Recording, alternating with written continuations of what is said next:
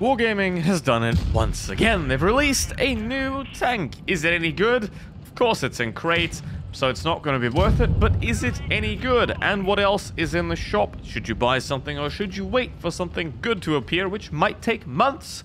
Well, let's find out.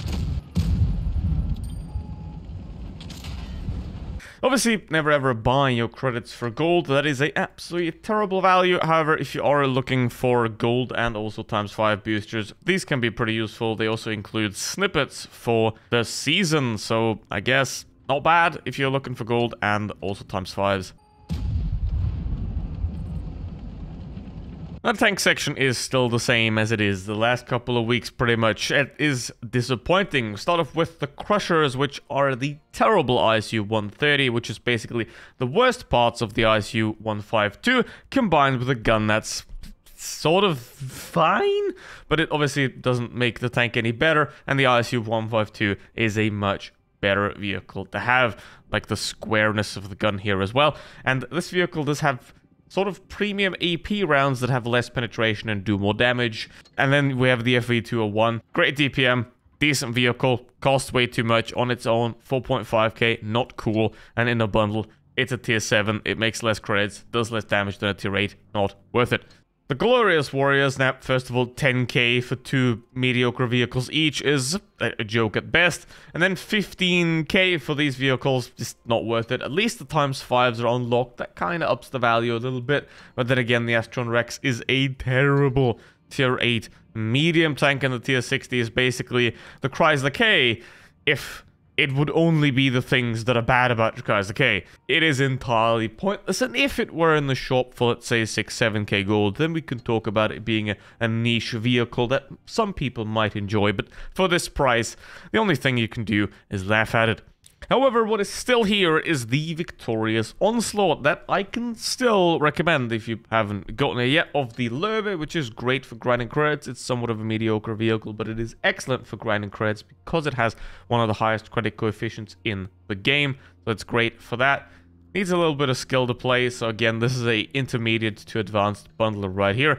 Same with the Centurion 5-1. It is a great vehicle, only 190 alpha damage though, so it does require a decent to very good player to really get the maximum out of this. If you're a beginner, I can't recommend this. However, if you're sort of got your 3k battles, you've got your 50% win rate, you can start thinking about something like this. It is a good bundle to make creds and also to have some fun as well, and these ×5s are unlocked. And that is more than enough for an entire tech tree right here, if you do it properly. So it is still a good bundle, 10k. It's obviously a much better value as well as the Glorious Warriors up here. So I can recommend this. If you buy anything, it probably would be that. Don't forget to open your free containers because, I mean, they're free. And then, what do we have down here? We have the 100 down here. That is shit. You need 30 charms to get this vehicle, 15k gold, which means you have to pay 45,000 gold for a vehicle that's worth, at best, 5. I don't know. I wouldn't do that. If you play the game regularly, then the Battle Pass is a great way to get a lot of extra stuff right as you play. But obviously, if you don't max out the Battle Pass, it's not worth buying the premium one. However, if you do easily max out all the way to level 60, then I can highly recommend picking up the Battle Passes. The value has gone down slightly over the times this Battle Pass has existed, but overall, with the vaults and all of that, it is still a decent pickup, especially if you can get all the way to level 60. And if you buy one thing, and just one thing, this is probably the best value that you can get in the shop if you play regularly and if you do play for the rewards. Then there is the new Season 3. We have a Tier 7 Silencer, which is sort of a Charioteer copy. Then we got the Tier 8 Swindler, which is a AMX 1390. And the Fenric, which is a ML with a 2-shot instead of a 3-shot. The Tier 9 obviously cannot be acquired without paying, and it's not worth paying. Let me just tell you that right now. The Tier 8... it's an AMX 1390. And the Tier 7, it's just a Charioteer basically with a significantly worse gun.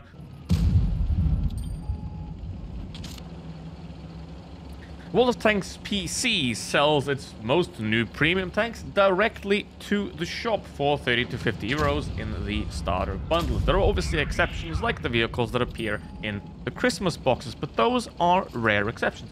But in World of Tanks Blitz, Wargaming does not care about you. They only care about selling crap vehicles like this one to consumers that don't know what they're actually buying, because while this vehicle is not what I would call useless for its price, it is an insult to sell something like this. It is nothing short of an insult to sell a vehicle that is as mediocre and pointless as this for 45,000 gold. That is the charm price. That is what Wargaming is selling it for.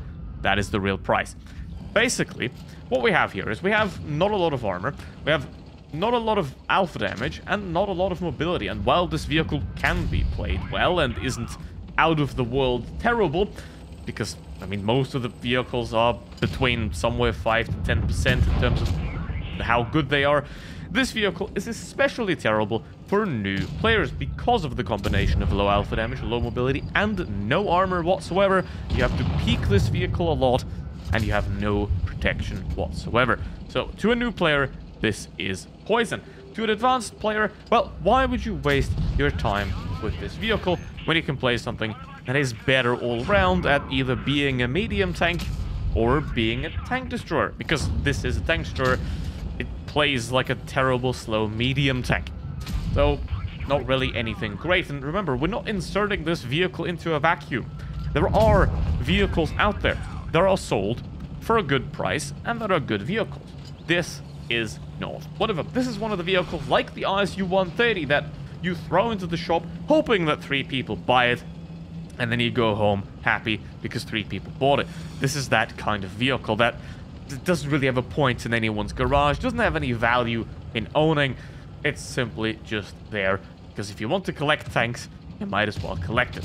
That is the kind of vehicle this is. And to sell that in crates for such a absolutely insanely high price is nothing but an insult to the World of Tanks Blitz community. And that will continue until the end of time. And obviously I will continue to call that out because that's what this is. It is an insult to the World of Tanks Blitz community to sell this vehicle at a price like that. Now, unfortunately, some people will always gamble. Some people will always try to get it, even though it is nowhere near worth what it is sold for. And then Wargaming will laugh and make a good money. So, in the end, again, as with every single new release vehicle, it is an absolute worthless disappointment in its current state. If it eventually gets chucked into the shop for, I don't know, 6-7k gold, then well, it will receive the same review as the ISU 130 received. It's there. It's not too terrible, but it's entirely pointless. But it can be played well. But don't let this fool you. It doesn't make it good.